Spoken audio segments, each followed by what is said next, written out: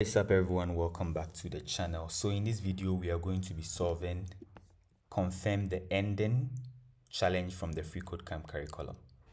Okay, so if you are here just for the final solution, check in the description below. I will include a timestamp and you can jump straight to the final solution. But if you want to know the process or the step-by-step explanation of how we got the final solution, let's get started. Okay, so first let's try and understand the challenge before we start solving it. So we are told to confirm the ending. Check if a string, which will be given as the first argument. So you have a string given as first argument, for example this Bastian here, and check if it ends with the given target string, which is the second argument. So you'll be given the given target string, which is the second argument here.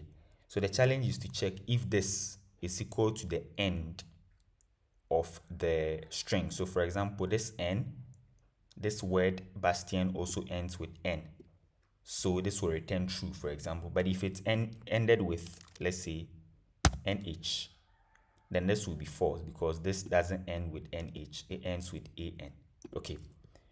This challenge can be solved with .ends with method, which was introduced in ES 25. But for the purpose of this challenge, we would like to use one of the JavaScript substring method instead. Okay, so let's get started. Now the first thing I like to do usually is to write pseudocode. Okay, so here you are given a string and a target. So given a string and a target, what do you want to do? Well, what you want to do is first let's get the length of the given string. Okay, and also get the length of the given target. Okay, so let's call it x, for example. Then let's extract the last x letters from the string. Okay, so what we want to do is, for example, if this right here is n, we want to extract, and there's just one, the length of this target is 1. So we want to extract the last letter before we can compare. If this was something like this, then the length of target is 3. So then we'll extract the last 3 letters. Okay, so that's what we are doing. So extract the last x letters from the string, and after doing that, compare it. So compare the last x letters from the string that you extracted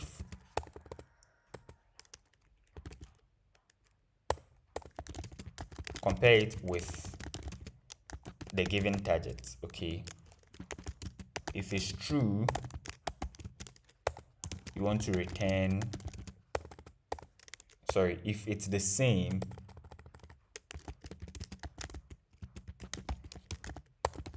you want to return true. Okay, and if it's not, you want to return false. All right, so let's get started. Now we say we want to first get the length of the given string. So let's say const str length is equal to str.length, like so.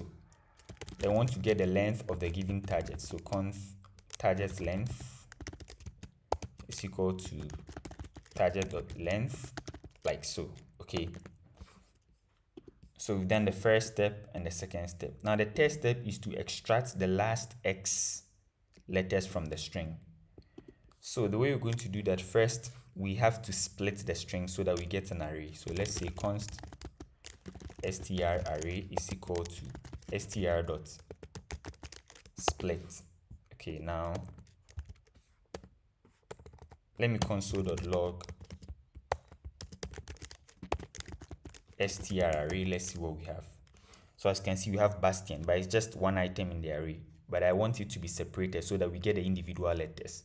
So I'll put an empty string here, and you can see we have the individual letters in an array.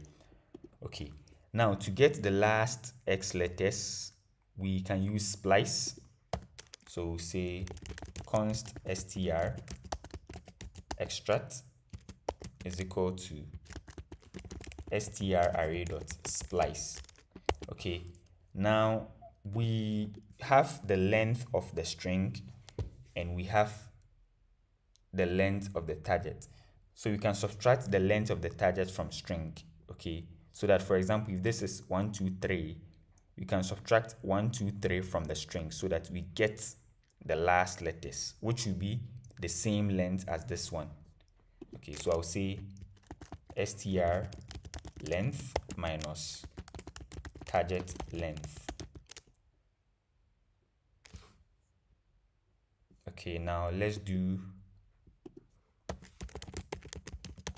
a console log of str extract.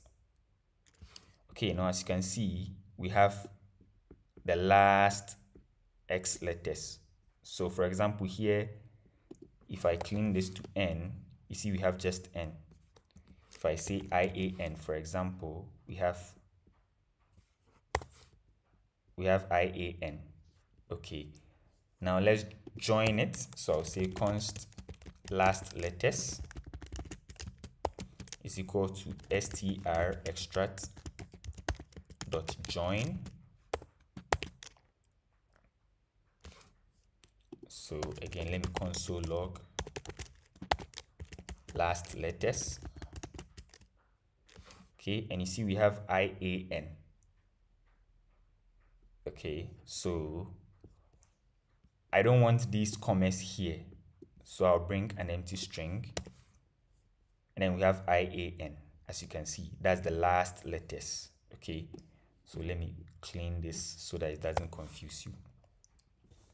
All right, now what I want to do is just return last letters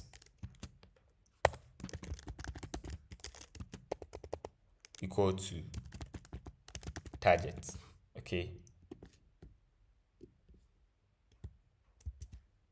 so let me bring this here. I'll clean this up. Okay, so let's do last letter equal to target, and you see this return true because this right here is the same as this. Now assuming I do X, Y, Z, for example, it will return false because this right here is not the same as this. Okay, so that's it. That solves the challenge. So let me just run the test, and as you can see, we passed the test. Okay, so very quickly, let me just run through it, what we are doing here. So first, we got the length of the given string, then we got the length of the given target. Then what we did was we split the string so that we have the individual letters. Then we extracted the last letters. So for example, if this has 3 letters, we extract the last 3 letters. If this has 5 letters, we extract the last 5 letters. Okay, and whatever we get, we compare it with this. If it is true, this will return a boolean. So if it's true, this will return true. If it is not the same, this will return false. Okay, so that's it. All right, so thanks for checking out this video. Be sure to like and subscribe, and see you in the next one.